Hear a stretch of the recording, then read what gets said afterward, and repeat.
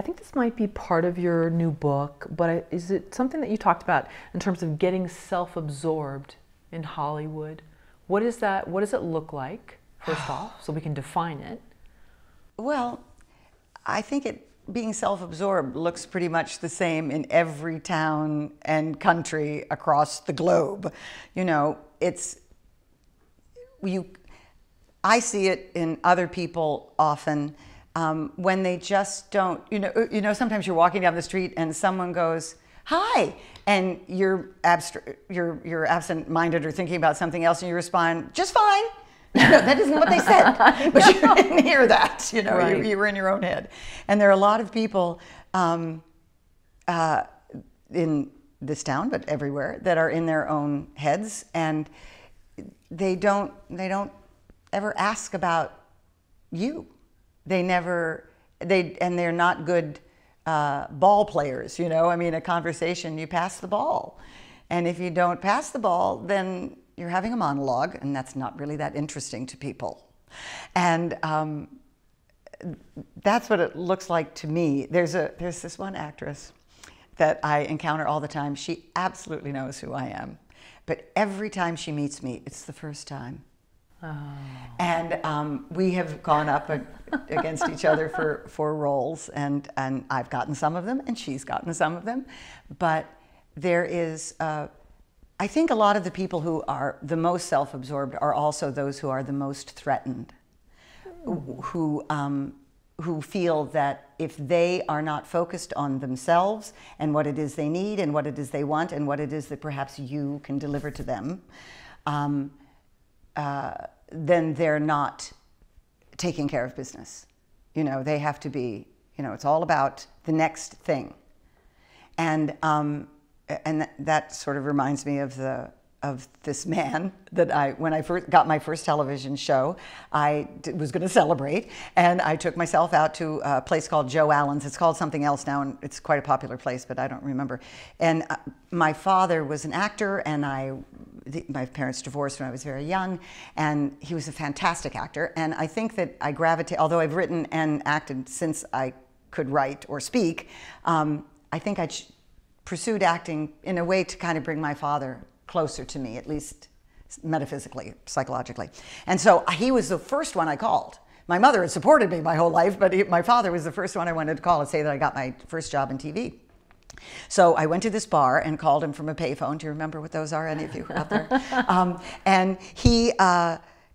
And I told him about it. And he was not that excited for me because he was a little jealous himself. Yeah. Because he was self-absorbed, you know. And instead of being joyful for his daughter, even though he was my father and we wouldn't ever go up for the same parts, I had landed something that was really good. And he couldn't really support me in that, you know. My spirit really felt a wound. I played it off because, you know, that's how I roll. Sure, but it hurt me. But I said, all right, I shook it right off, and I said, he is not going to crunch my buzz. I'm going to carry on with this celebration. So I went to the bar and I bought myself a cocktail, and I was chatting with the bartender, and then a man came in, and I struck up a conversation, and I was facing him, and he was facing the door, and he was, you know, he was talking to me. But I could see that he was always looking at the door. He was always waiting. If every time the door opened, somebody came, because he was, you know, I was nobody. I was just some girl at the bar, you know, and he was waiting for somebody more important than I, or someone who could do something for him. I watched it. I watched his face as he was, you know, I was just I was a space holder. Sure. And sure enough, somebody came in, and that he knew, or that he started to chat up. And he dropped me as though he had never seen me before in his life. He didn't even say, "Lovely talking with you, my pal's here." Nothing like that. Yeah. And I watched him like a scientist, because I could see it happening. Maybe it was my father's recent sort of lack of enthusiasm for my job. But that got me primed for this. But I watched this guy, as I said, like a scientist, and I thought, the casual rudeness and disregard that I saw and still see in this town is really, well, it's no longer surprising, but it is remarkable. It is worthy of remarking on, you know, because it has nothing to do with you or me or whoever is the one who is the recipient of the rudeness. It says everything about the person who hasn't any social grace or any, you know, experience in sharing life.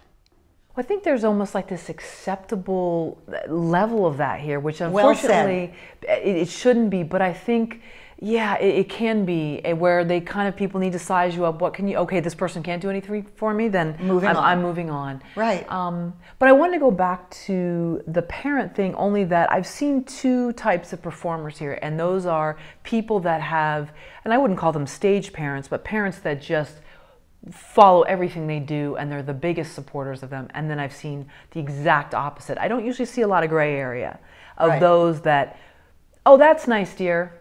Okay, and they change the subject. Right. And I think it's interesting that you were there to take care of yourself, to celebrate for you. What would you say to people that don't have the parent that's the cheerleader? Get your tribe, find your people, make your family, and stick with them and support them, and let them support you. And take care of yourself. Make sure that you support you. Right. You know, it's you, because very rarely are members of the same family conceived or born under the same roof. You know, haven't you noticed that you've collected family? Your chosen, your friends are the family that you choose, and so it's nice. I know everybody wants their parents' approval. That's really important. I mean, you can see all kinds of psychological damage done to children who are now grown adults who are still striving for the love of their parent or the approval of their father or their mother or something like that. It's a struggle. But, you know, you be there for you and allow yourself to celebrate. Other people don't have to celebrate you. You can celebrate yourself. And it's not big-headed or anything. It's let the universe know, thank you, something good has happened, this is terrific.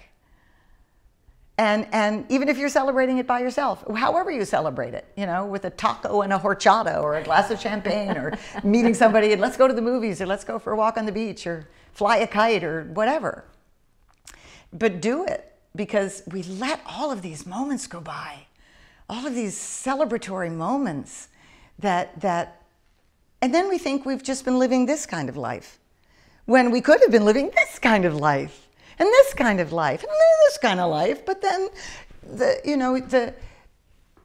we have to acknowledge the moments. If you don't acknowledge it, I think it's like with any relationship, a human relationship, you know. If someone does something for you, and you acknowledge it, it increases by many-fold the likelihood that they will do another nice thing for you. So if the universe is doing nice things for you, and you go, meh, don't hurt the universe's feelings, for goodness sake. You know, you need to acknowledge. It encourages, it stimulates the flow of more good things to celebrate. Yeah, I feel like people don't do that until a major upset or death happens. And I don't mean to get so morbid, but it's true. No, I know what you mean. It's those moments in life that call everything into question. Oh my God. You know, now I look around, all these deaths that we've had in the last year of all these musicians who are in their like late 50s or 60 years old or something, way too young to go. I can remember when I was 14, my boyfriend and I and his mother drove down to Connecticut to see his grandfather. And they were sitting around the table and my boyfriend asked about, how's Mr. Smith down the road? And he said, oh, he died, only 70, such a young man. And up until that moment, I had never thought of life or age as relative. I thought of it as, you know, whatever the opposite of relative is. That, I'm 14, 70, that's a million years old. But suddenly I saw this man, who was himself only 69 or something, look at 70 as being young. And then I realized, oh my gosh, it is. Why are we waiting to realize that life is worth living right now. You know, why do we need Mr. Smith down the road to die at the very young age of 70?